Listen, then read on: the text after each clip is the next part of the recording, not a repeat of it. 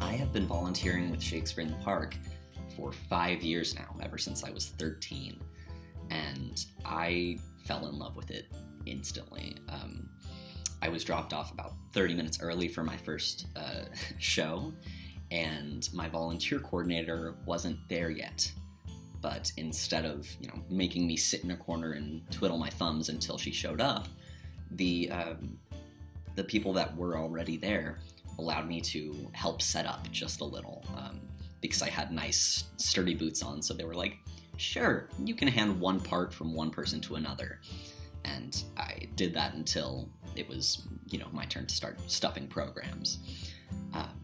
But even from that very start, seeing that I could be a part of such an important movement of making theater, and Shakespeare specifically, accessible for everyone was so impactful, because I was coming in as a child and they didn't mind. They were like, sure, go stuff some programs, go hand them out, and you're part of the team now.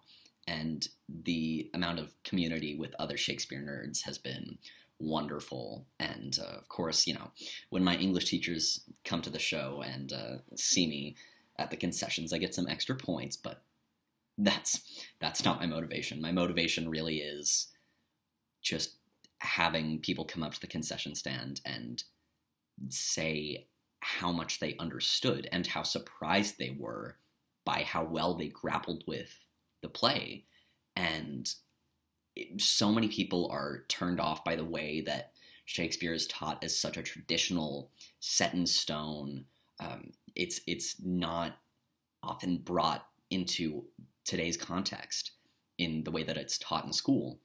And there'll be people who haven't been in school for 50 years who come up and say that they've been so scared of Shakespeare for so long, and that we've relieved that fear because they understood most of the lines in the play, and they get all of the characters, and they see themselves in a lot of them. And that's really the importance of diverse and accessible theater, whether it's an all-female Julius Caesar or whether it's a lesbian couple as Romeo and Juliet. It's just so wonderful to see the world you live in reflected through a text that's 400 years old. So I have just been hooked on, helping spread theater, and whether it's just, selling popcorn or actually talking to my fellow volunteers about the meat of the play. It's such a wonderful experience. It brings me joy every time, and it also gives me a excuse to watch one production of a Shakespeare show over and over, even though I'd probably do that anyway.